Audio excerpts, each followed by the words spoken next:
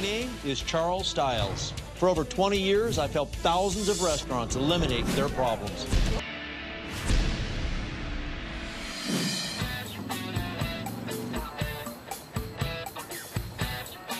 Hey, Charles. Hi.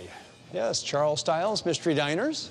Hi, nice to meet you. This is Elliot. He's one of my private investigators. Pleasure. You too. Welcome to my event space. My name is Patricia Smith, and I'm an art curator here in Los Angeles, California.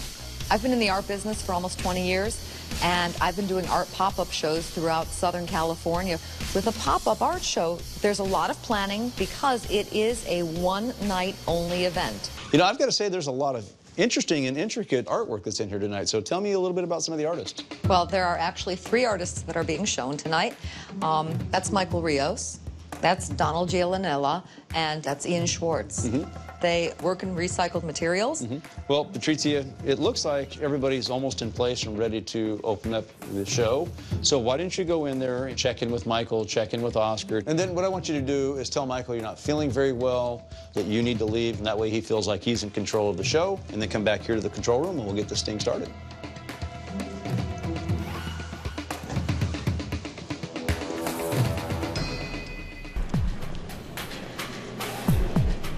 Hey, everybody.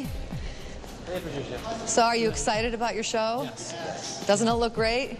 It's beautiful. You guys, I mean, really brought in amazing work, and Michael and I worked really hard to really maximize and show your work off. I'm so sorry to tell you this, though. I'm like having a little bit of a stomach bug issue, so I'm going to leave the show in your hands. I got everything in control. I've done this 1,000 times, you know. Thanks. Thanks. I appreciate it. Break a leg, guys. That Michael would so blatantly just go to Oscar and ask him to cater the event. You do not go fishing in your own home waters.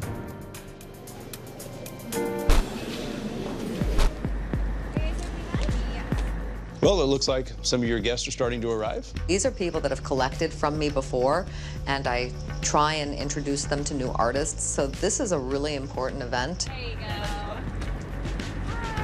go. Jamie will mingle with the rest of your guests until we need to call him into action. Sure. There's Michael, curator tonight. I noticed that big blue horse caught your eye. Good. I really like it. Are you looking to make a purchase? I am looking to buy a horse. All right, let me get the artist over here. Let me find Donald. Donald, come here. Donald, let me introduce you to Steve. Hi, Steve. Well, it looks like there's a gentleman interested in purchasing that horse sculpture. So what is the process for somebody who wants to purchase a piece of artwork? Pretty simple. The client approaches either myself or Michael, and we explain what the price for the piece of art that they're interested in, and we accept credit cards, we accept checks. After the piece of art is sold, we put a red sticker next to the title of the piece of art so that anybody else that's in the gallery understands that this piece of art is no longer for sale.